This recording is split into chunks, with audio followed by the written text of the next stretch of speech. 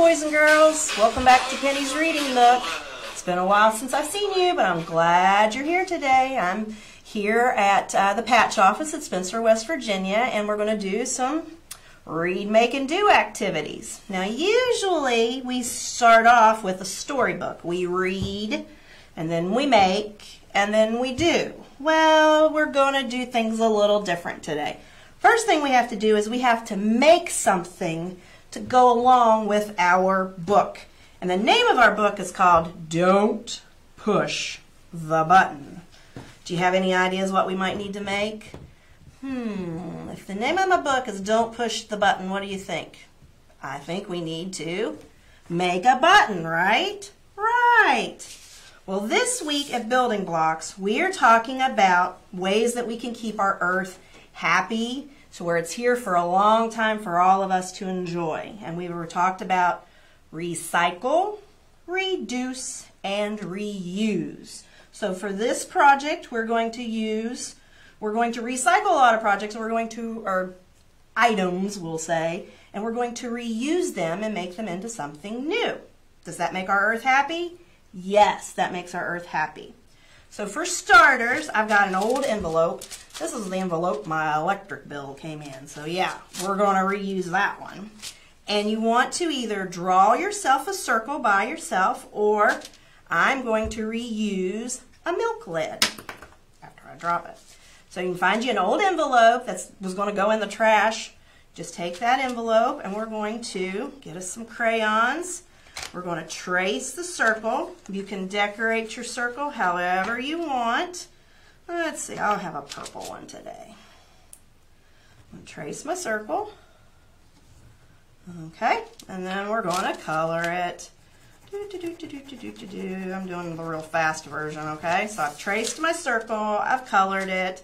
So now I'm going to use my fingers and we're going to cut out the circle. So we're going to follow the line and we're going to cut out our circle. All right, I can tell the earth is getting happy as we speak, as we have just reused an envelope. There we go. And now I've got my button, and this little cardboard piece right here, Miss Betty at Building Blocks, her mom and dad, they save these for us from the insides of their kitty cat food containers. They bring them to us and we reuse them, okay? So I'm going to cut. Just going to make a line right there, if you can see. Okay, so we've got that. Now we're going to take some glue and we're going to glue our button onto our piece of cardboard. Okay, and da-da-da-da, there you have it. We have a button for Don't Push the Button, okay? So is everybody ready? You're still with me? We've got our button. We're ready to go. If you need to have mom and dad push the pause button while you get it, go ahead. I'll be here when you come back. I'm not going anywhere. All right, so let's get started. Are we ready? And again, the name of our book was Don't Push the Button. It was written and illustrated by Bill Cotter. If you enjoy this one, I think this is a funny, funny book. Don't Push the Button. Hi, my name is Larry. Welcome to my book. There's only one rule. Don't push the button. Don't push your button. Whatever you do, don't push your button. Seriously, don't even think about it. Don't do it. You want to, but nope, don't do it. Oh, it does look pretty nice, though. I wonder what would happen if we pushed it. Oh, better not. No, oh, we can't. We mustn't. But it's so red and shiny. No, we can't. Psst. No one is looking. You should give the button one little push. Now, I'm going to push the red button. You guys get ready to push your button that you made. We're going to give it one little push. Oh, let's see what happens. Ah! Now I'm yellow. Push it again. Whoop. Eek! Now I'm yellow and polka dot. Push it twice. We gotta push it 2 times. 1, 2. Ah! Now there's 2 of me. Push it a bunch of times. Push it a bunch of times. What happens? Oh, I'm in trouble. Shake the book to get rid of all the extra Larrys. We're going to shake the book. Ooh, shake, shake, shake, shake, shake, shake, shake, shake, shake, shake, shake, shake. I wonder if we got rid of the Larrys. Almost. A little more. Shake it. Shake, shake, shake, shake, shake. Whoo, that tickles. Okay, much, much better. Now, let's not push that button again. But that was kind of fun. Maybe just a couple more pushes. Should we do it? Boop, boop. The end. That was pretty funny. I liked pushing the buttons. That was a good one. Well, to go along with our buttons and recycling and doing things again, I've got a project that we are going to reuse something. So the first thing you need to do is you need to get you maybe an empty box of tissues, and well, we're using those right now, huh? That old allergy season. And I asked Miss Pam if she would save me some plastic bottle lids. And it's kind of hard to see them, but on each lid I put the letter of the alphabet. I used a silver Sharpie for these because it's such a dark lid.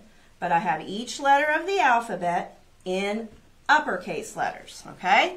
So once you get them all made, you dump all of your letters into the box. And you shake them up. So now that's ready to go, okay? And then you need to get you a piece of paper that you already have, recycle it, reuse it, and you're going to write the lowercase ABCs on it, okay? So we've got the uppercase in the box, and we've got the lowercase on a piece of paper. And what you do is you stick your hand in, shake, shake, shake, you pull out a letter, and I have the uppercase Z. So then I need to find the lowercase z. Oh, there it is. And I cover it. Okay?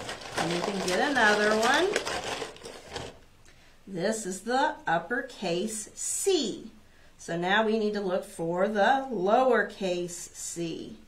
Do we see it anywhere? Oh, right there it is. And then you just continue this way till you have all of your ABCs over there, and that is a good matching game. Knowing the difference between our uppercase and our lowercase letters. We're using our brains, and we're going to have so much fun.